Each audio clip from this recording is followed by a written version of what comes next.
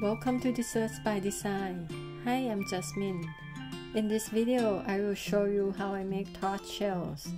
And I will share with you a few tips to turn this into this.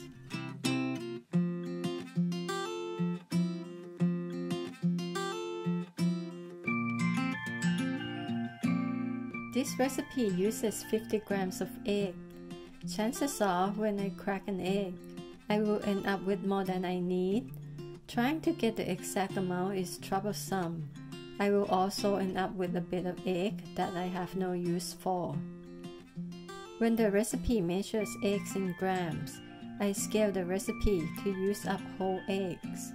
In this case, I have 60 grams of egg, which is 1.2 times more egg than the recipe. So I increase all the ingredients by 1.2.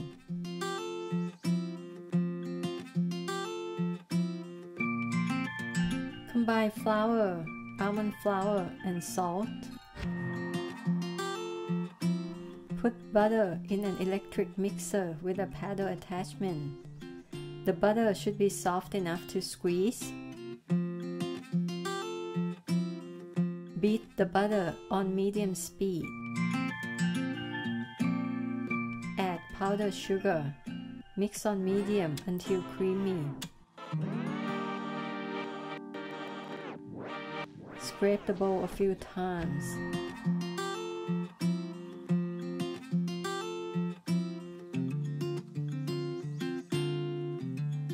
Add room temperature eggs, about 1/3 at a time.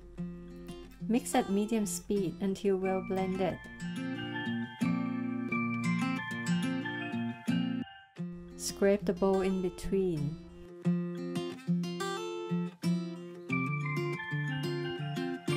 Add the flour mixture, about 1/3 at a time. Mix on medium speed until just combined.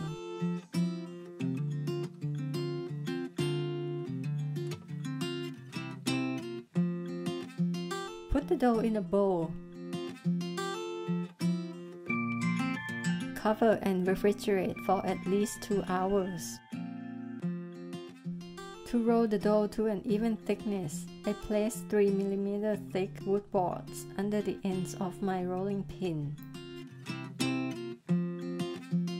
You can work the dough all at once, but I don't have a big enough surface to roll the whole batch, so I work in smaller portions. Put the unused dough in the refrigerator to keep it cold.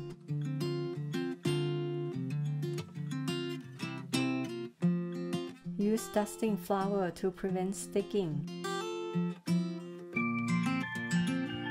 Start by pressing down on the dough. Start rolling. Add dusting flour as needed.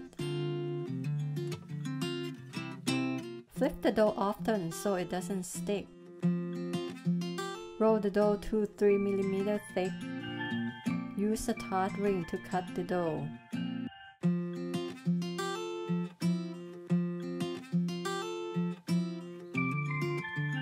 Place the cut dough on a lined sheet. It is important to keep the dough cold while working. My dough got a bit too warm, making it difficult to lift up. If the dough is too soft to handle, put it in the refrigerator or freezer for 10 to 15 minutes.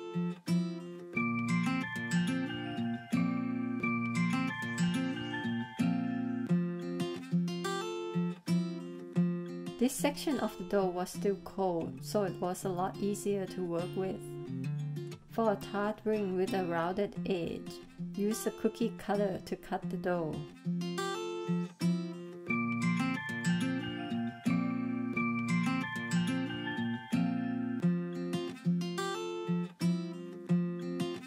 To line the side of the tart rings, cut the dough into strips.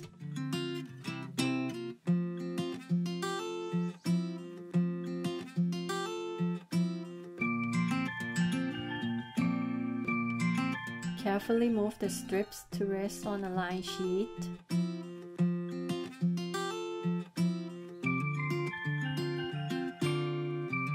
Since my dough got soft, it was difficult to move, so for the second round, I transferred the dough onto parchment paper before cutting. Lift the paper to the tray. It was a hot day and the dough started to melt in my hands, so I put the tray in my freezer for about an hour. When the dough is cold and firm, place the tart rings on a lined baking sheet. For this set of tarts, I line my sheet pan with a perforated silicone mat. Place the dough in the tart ring. Gently press down and to the side to fit the ring.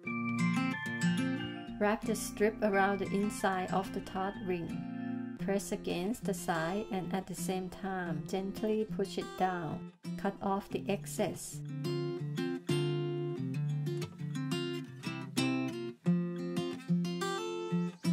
Use a knife to trim the top edge. Slice the knife outward. When pressing the strip down and against the tart ring, pay extra attention to the bottom edge to make sure there is no gap.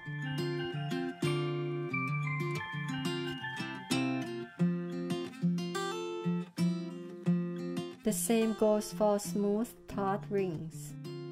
For this set of tarts, I lined my baking sheet with parchment paper. When baking on parchment paper or a regular silicone mat, poke holes in the base and the sides. This will help steam ventilation and minimize bumps on the tart shells. Freeze the unbaked shells for at least 1 hour or overnight. Bake at 325 for 12 to 15 minutes. The tart shell is done when it's light golden brown. However, I like a darker color, so I bake them a few minutes longer.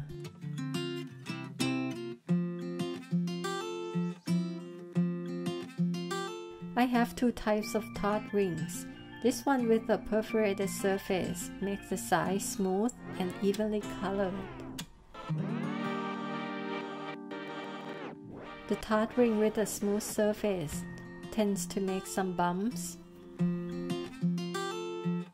The same goes for baking mats.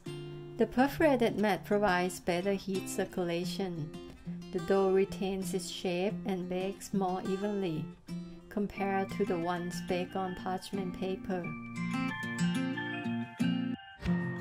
If you like, you can sand the rough edges using a grater or a sifter.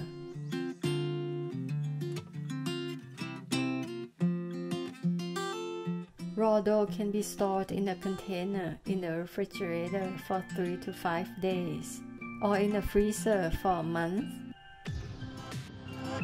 You can shape and freeze the unbaked dough as well. When ready to use, if the dough is already shaped, bake them from frozen. If the dough is not shaped, take out of the freezer and wait a few minutes until it is pliable enough to work with. Baked tart shells can be stored in an airtight container at room temperature for a couple days, or in the freezer for a month. When taking the baked tart shells out of the freezer, you can refresh them in a 325 oven for a few minutes. If you don't plan to use leftover dough to make more tarts, you can bake them off like regular sugar cookies and decorate them with icing or not. Either way, they'll be gone in no time. I hope you enjoyed this video. Thanks for watching.